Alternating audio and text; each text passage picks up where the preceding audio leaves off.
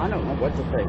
Tonight, Deborah Owens' Carthage house rests burnt to the ground. Her sister rented half of the home. Another tenant lived in the other side. Now everyone's working to make new arrangements. This huge charred mess began with tiny pests, bed bugs. My sister told me about it a couple weeks ago, and we went out and got some stuff for her to put around, and they just seemed to be getting worse, so my husband decided to have it treated. A pest control company pumped extreme temperatures into the old house. The bed bug technician employed thermal heating to kill the pests, but those efforts ignited problems. He didn't seem to know what happened. He said he's never had this problem before. He did treat another house for us recently. Richard Tyree is still baffled. We've done hundreds of them without incident. We use a convection heater. They were marketed to us as a bed bug heater.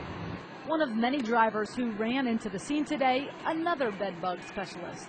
The next thing we know, we ran across the police stop. Cahill demonstrates the thermal insect killing method. We're going to go into a room that's being heat treated right now.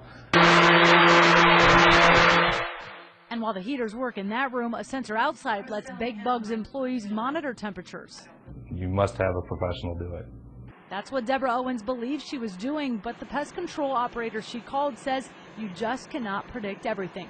He says he believes a piece of his equipment malfunctioned. The fire marshal has not ruled a specific cause yet. We're very sorry for what happened today.